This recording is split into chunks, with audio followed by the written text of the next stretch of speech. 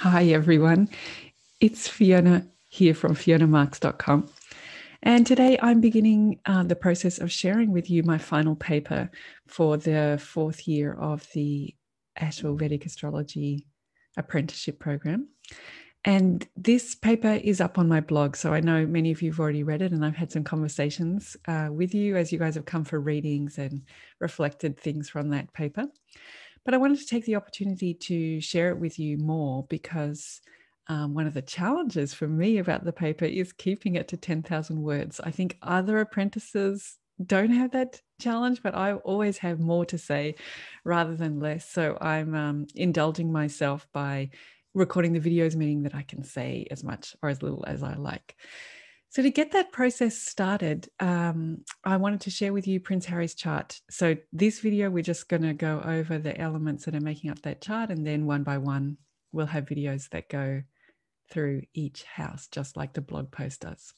Okay, so let's begin by sharing the screen.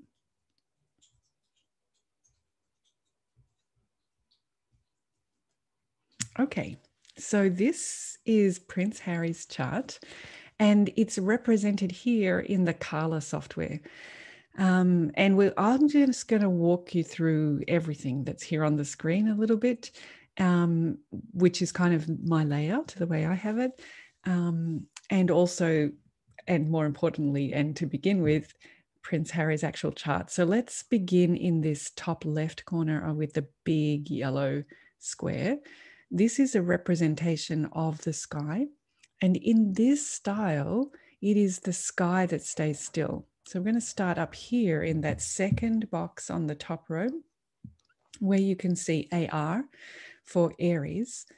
Right next door, moving clockwise, you can see Taurus and then Gemini. And if you keep going clockwise down the hill to Cancer, Leo, and Virgo, and then moving across Libra, Scorpio, and Sagittarius, and coming up for Capricorn, Aquarius, and Pisces.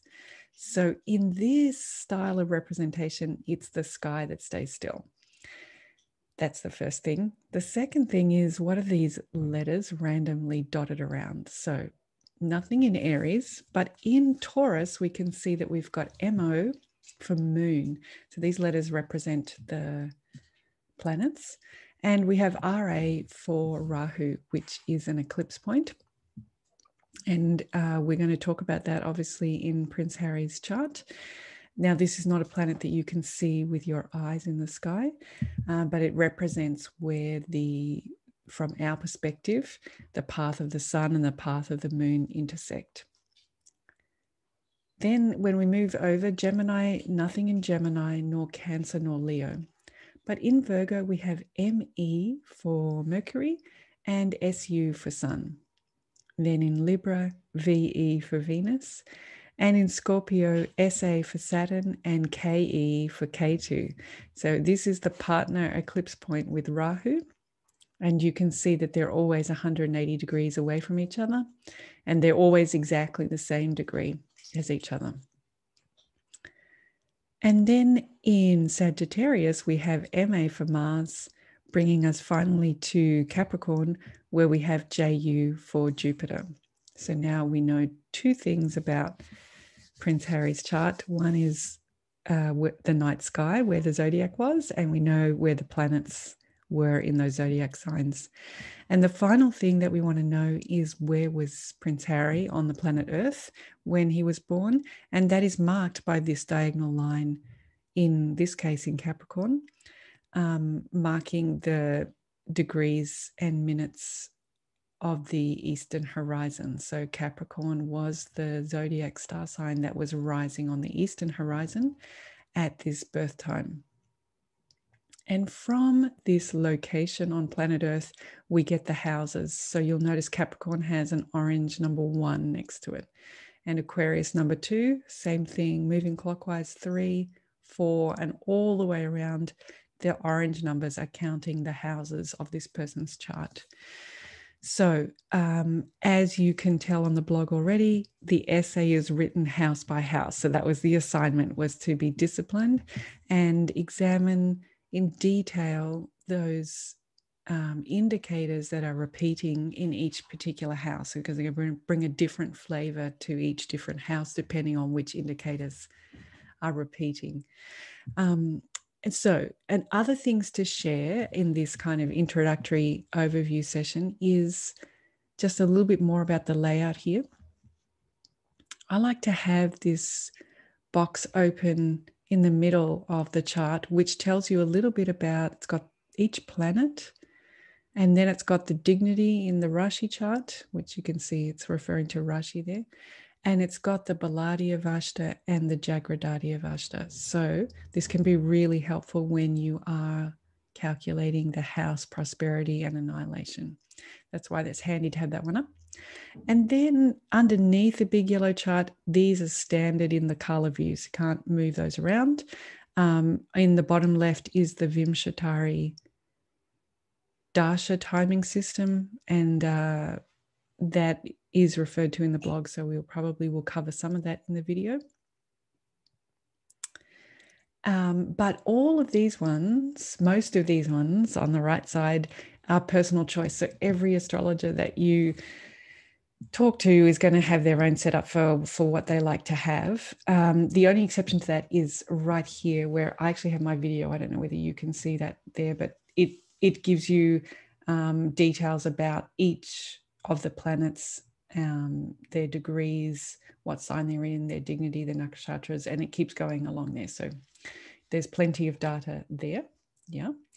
But of the things that we can choose to put on color, underneath that fixed square, I like to have this one as my rotating various charts.